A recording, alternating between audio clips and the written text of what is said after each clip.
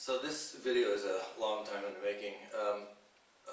Several months ago, like last spring, Kale from Poorness Studios purchased a double vibe drum from me, and we did a little horse trading because I saw on his YouTube channel, Poorness Studios, that he had some pretty cool do-it-yourself projects to make different music instruments and things like this.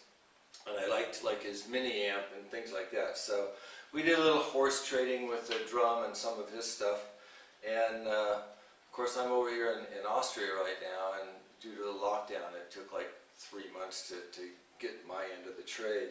But one thing I traded for was like this little mini amplifier made from an old cigar box. And I hooked it up. It's really cute. It's a little closer, and you open it up and it's got all the stuff in there, and volume control and squelch and all these things. And so I just I happen to have this pickups for hand pans or for steel tongue drums, and I just taped them onto the bottom of this because my drums are made of stainless steel, so you can't use a magnet to stick them down. So I just taped them on, and we'll see how it sounds and turn it on. There's the speaker.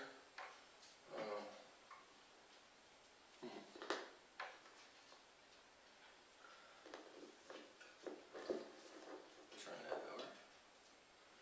And so I got it hooked up to a vibe drum in E Akibono, or F Akibono.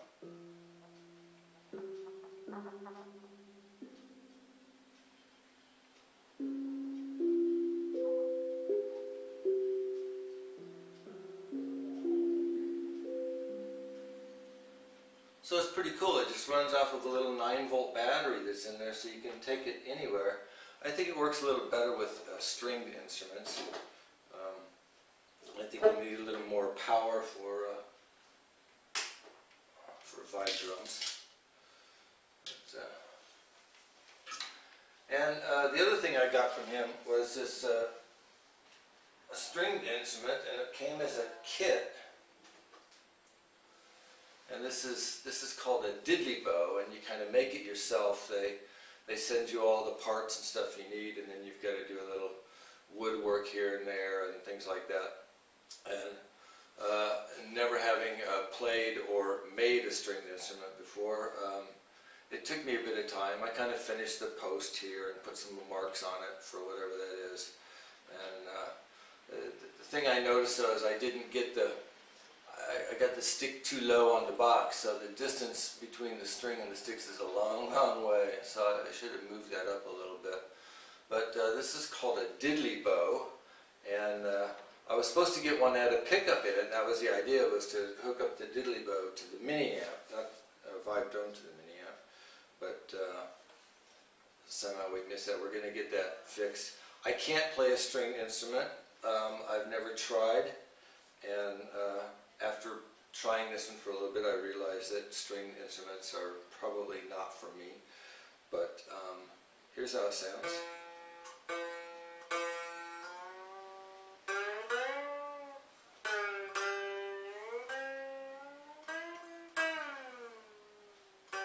I guess you can wiggle it a little bit. It gives a funny sound.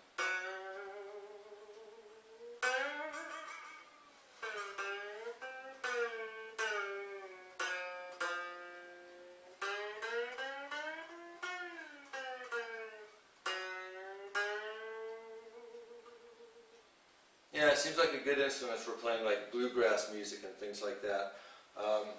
Yeah, I'll play around with it, but that's kind of how it sounds. And it's really fun. You just get this little kit, and it comes with it's made from a cigar box.